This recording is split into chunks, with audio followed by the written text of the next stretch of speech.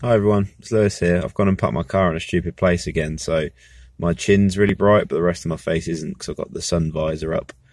Also, I was going to post a Facebook status about this, but I thought of this while I was just watching the film, Terminator Dark Fate. Why is it in America, people always leave the keys for their vehicle under the sun visor or in the glove compartment?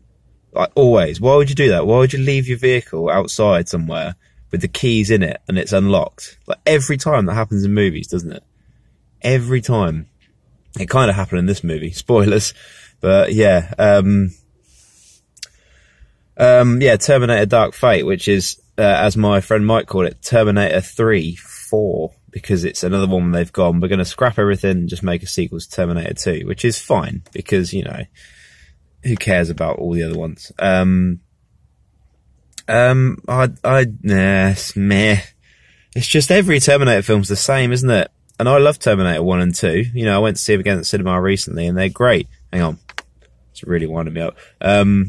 But Terminator is a great original story. And Terminator 2 is a great twist on that story. That's it. That's all you can do. Everything else has just been someone goes back in time, or a machine goes back in time to kill someone who's going to be important in the future, and then somebody else or another machine goes back to save them. That's it. That's all you can do with that story. And in this one, fair play, they try and make it different in the sense that it's not it's not the same, which is the definition of different, but you know what I mean. But at the same time, it is still the same. I will say I liked Linda Hamilton coming back because she's fantastic, and and it was cool to see Sarah Connor again because they mugged her off in the other films, really. And she's great, and it's nice to see her back. She's a very good character, and Linda Hamilton is like great at that. But I really like the new cast, and I'd rather it just been about them. I think it's Mackenzie Davis that plays Grace, who's kind of a human who's enhanced and stuff.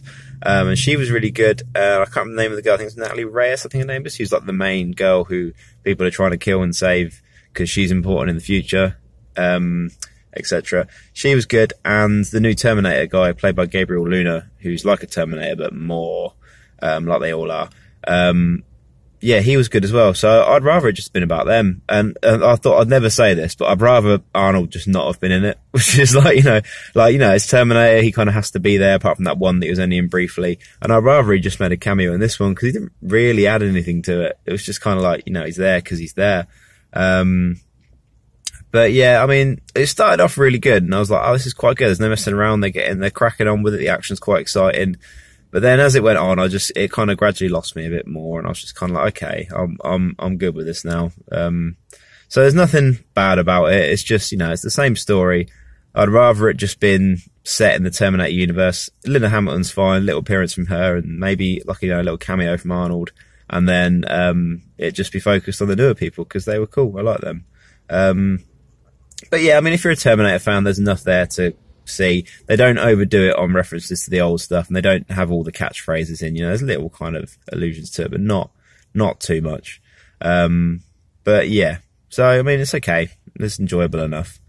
But yeah, it's just the same thing, isn't it? Just stop now. If I want to watch Terminator, I'll go and watch the first two. It's fine. Just leave it alone, James Cameron. Go and make Avatar 6 or whatever. But yeah. Anyway, thanks.